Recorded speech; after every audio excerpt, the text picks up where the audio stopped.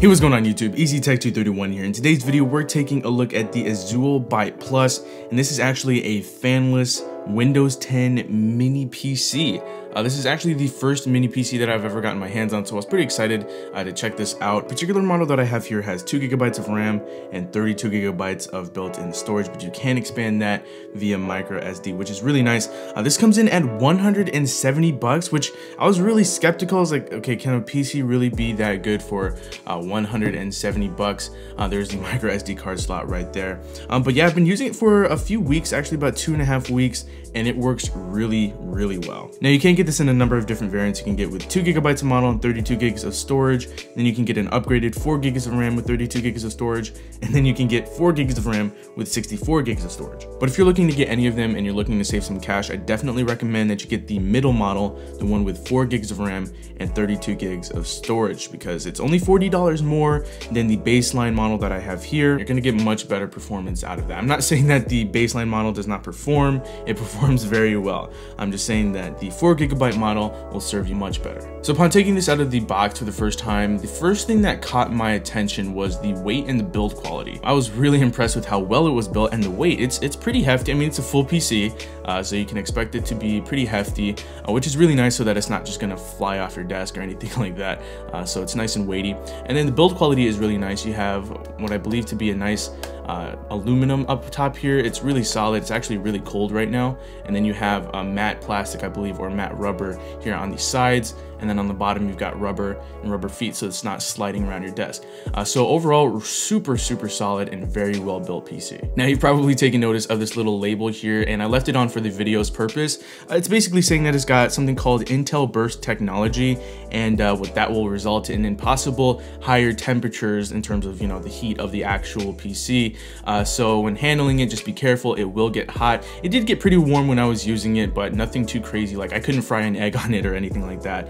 So don't worry, it's not going to explode or anything like that. Just know that it'll get a little warm. So now with that being said, I'm just going to go ahead and remove this.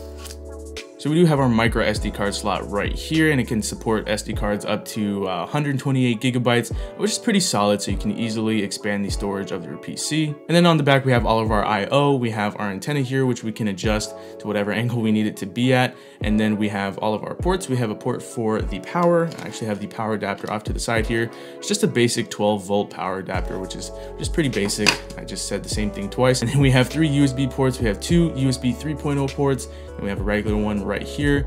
Kensington lock, I guess. Still, we have that thing. And then we also have an Ethernet port, headphone jack, HDMI, and then VGA, which is really interesting. I'm pretty surprised they included that, but it's cool because we can plug in 2 monitors to the PC and have like a dual monitor setup going on. So after using this PC for a few weeks, I can definitely say that this is something that you're gonna want to pick up if you want your kids to have a starter PC, or you just need like a secondary desktop PC or something like that.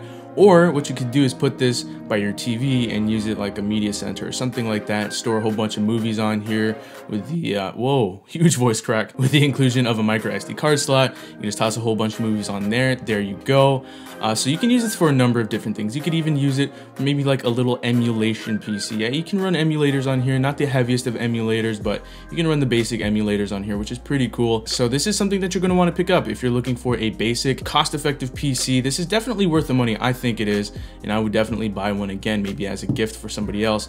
But this is definitely a really super solid PC, and it gets the job done. You can browse websites, you can run basic programs like Office and stuff like that. It can run Minecraft a little bit. It can run Minecraft fairly well, which is pretty impressive. So if you guys are wondering about that, I did test that out. So overall, this is a very nice PC. I'm very impressed with it, and I will be putting it by my TV in the family room to use it as like a media center. So there you have it. That is the Azulle Byte Plus. Again, you can grab it for $170. I'll have it in a link in the description, so make sure you check it out. But yeah, this is a really nice PC, and I'm very impressed with it. So thank you guys for watching the video. I hope you guys enjoyed it. If you did, feel free to hit that like button, subscribe if you haven't already, and I'll talk to you in the next video. Thanks for watching, guys.